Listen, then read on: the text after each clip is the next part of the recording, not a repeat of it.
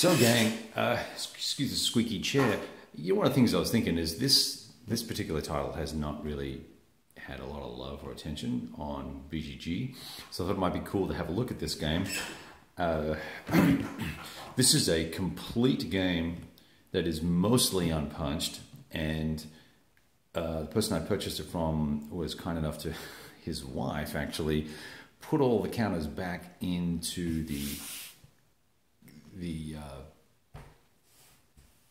counter sheets, and then they sleeve them all in plastic baggies, so it's almost like it's unpunched, but there are about 200 counters actually punched, and it's missing one counter, information counter with a star on it, but it does have my Luxembourg battalion or regiment or whatever it is that I was missing from my other copy. So I am really happy to now have a full and complete version of this game,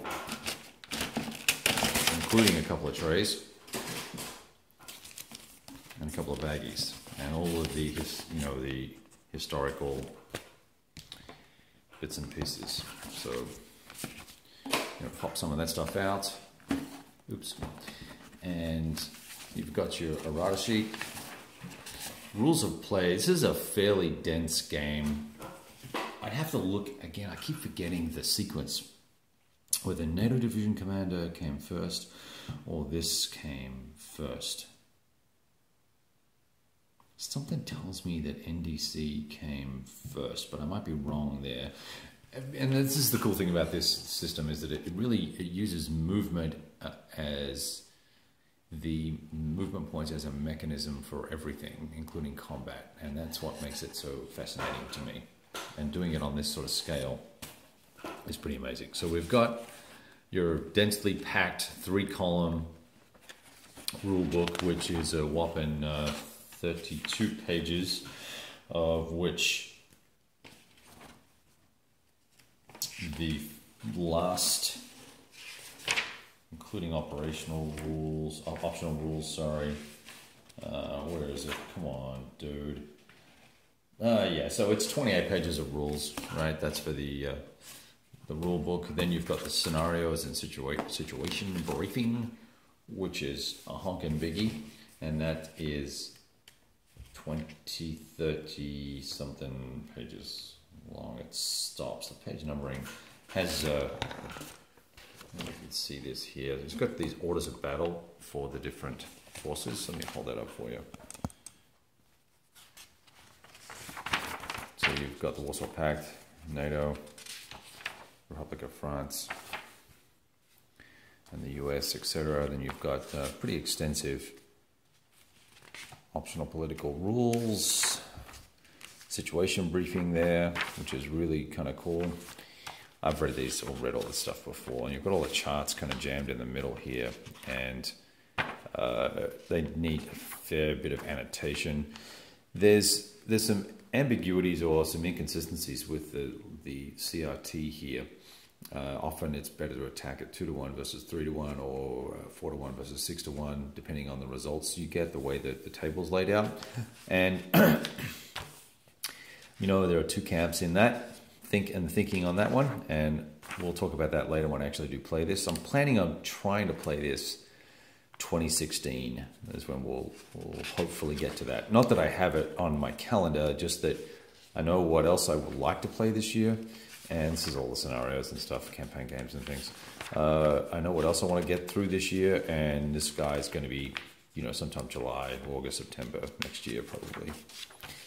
All right, so that's the stuff, the booklets. And you've got these charts here as well. So you've got the air sector charts. I don't want to drop this on my other game here. And you can peel these apart and separate them. So you've got these air superiority levels, interception levels, and ground support levels. Similar concepts, but executed differently as the Third World War. And then there are all of the maps, which there are several, including these little separate elements. And I'm not going to lay the whole thing out for you. It's pretty big. But this is the Danish sector and the modification tracker and movement point expenditure track. So see how there's 50 movement points, right? That's where you're going to get units. You may have to spend 10 movement points to do a hasty attack, or 30 movement points to do a deliberate assault, whatever the case may be. You've got all these holding boxes for airfields and things, and that's the Danish, North German, Northern Plains section. And you have more of Poland and Germany, Belgium, Frankfurt, and the Fulda Gap right there, right in the middle. I'm really excited to play this game. I've wanted to play this for a long time. I almost bought it back when I was a young lad, but the price was outrageous at the time, and import duties and all the rest of it from Australia. There's my little mini map. And then you've got, this is a southern section of the map. These maps are in really good condition, much better condition than my other copy. And so this is the southern Bavarian area, Austria, etc. So if we were to look at this, right, we can see we're covering pretty much the same area from Denmark down through the northern plains. Then you've got the Fulda Gap section, then you've got the southern front, the beginning of the southern front ending with Austria, and whatever else is down here, right? So similar but very different scale, obviously, because this is battalions, regiments, brigades, things like that. Okay, now counters. It has a marvelously rich counter, 2,000 counters. Rich or insane, one of the two, right? So let's pull this aside.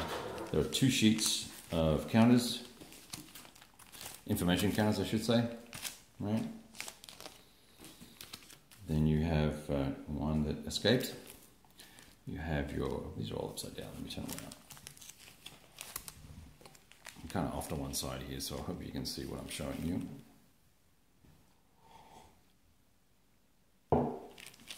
Okay, so very fragile. So here we go, the West Germans, Canadians, and you have these guys here, the West Germans again down here. These are all aircraft. And Soviet forces, you can see how they get knocked around. I think these are the ones that have been popped out, right? Well, obviously it's Soviets. And then this little chappy here, the Czechs, which are also grey. Polish, these guys, Soviets. Oh, this is Czech ground units. Polish ground units. Oh, this is air, okay. And let's see here. France air, Italians, Austrians. This little dude is United States of America, obviously enough. What's this down at the bottom here? I can't read it. Canada, more Canadians down there. Canada, more Soviets. And then a hodgepodge. Now, Liechtenstein is the one that was missing. That was the one unit that was missing from my other set. And had a few of these blanks were missing as well. But the Danes, Austrians. There's actually an Australian unit in here as well somewhere too. Maybe I'm wrong. Maybe it was Austrian. No, it was... I could have sworn I saw an Australian unit. It was a set of choppers or something. Maybe I'm smoking crack again. Gotta start to lay off that crazy crap. And then these final set is probably some of the guard units and air units for East Germany. These are all East German forces and Hungarian forces as well. So that gives you a quick little look at that. It's a classic from 78 or 79, I believe. Those that are into the hypothetical on World War III will get a big kick out of that. Those that aren't are going to think that was the most boring thing you've ever seen. So there you have it. Talk to you soon.